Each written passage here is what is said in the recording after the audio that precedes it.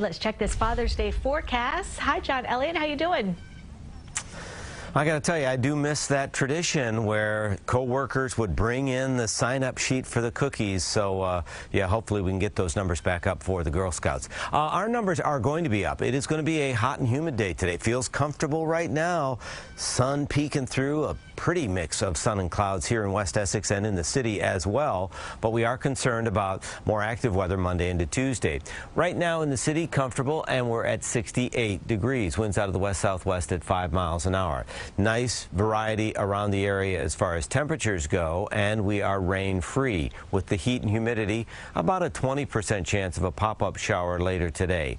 Now, the rainmaker for Monday is a front and what's left of Claudette. So I want to point out that, you know, there are two systems that combine to serve up the risk of severe weather. Claudette is actually going to miss us. It will be steered away because of that front pushing through the lakes. However, the proximity of the rotation left from Claudette could kick some moisture back in. If it interacts with that front, we see the potential for severe weather Monday into Tuesday. Your day today, you can see the timestamp on top of the TV screen. There will be a few passing pop-up showers.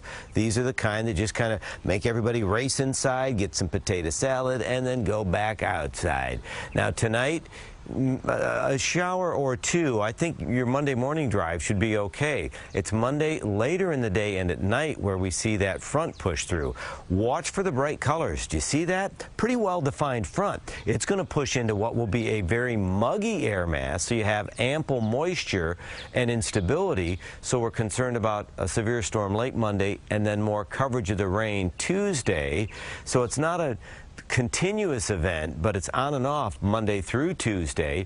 Risk of severe weather tonight is relatively low, but watch the bright colors on the screen migrate closer to our area from Monday into Tuesday. So if Monday's a travel day for business or pleasure, remember, if you're heading north or west, you have a better chance of running into some of those storms.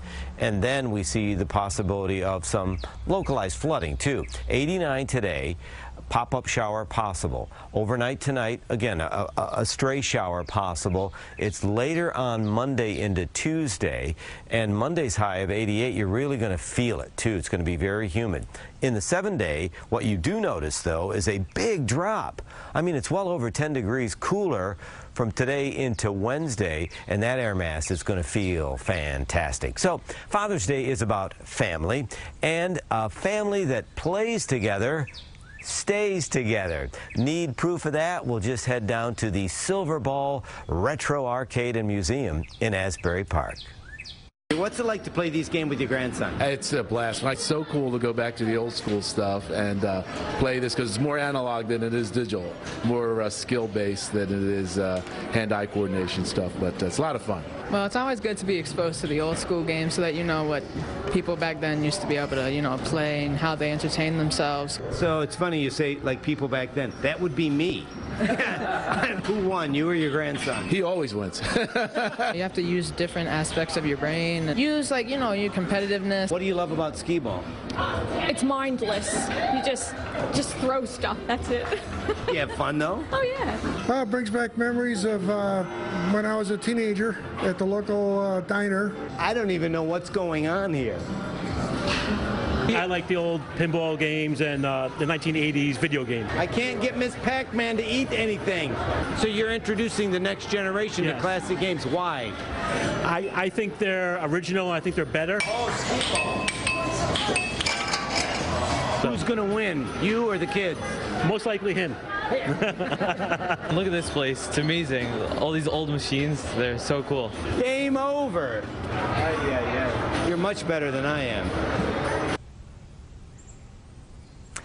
I got to tell you, it's so interesting. You can either be just wrapped up in mindless fun, or you can really analyze what's going on. And as we were talking to some of the folks enjoying time with family, some folks put a lot of thought into this at the Silver Ball Retro Arcade and Museum down in Asbury Park. Cindy, I know you would love it. I know, but you know, when I think back at games I liked, remember Pong, the first video game that ever came out. That's what I'm into. I showed Rosie that actually, and it's hard for kids today to believe that that was exciting to us. So, John, thank you.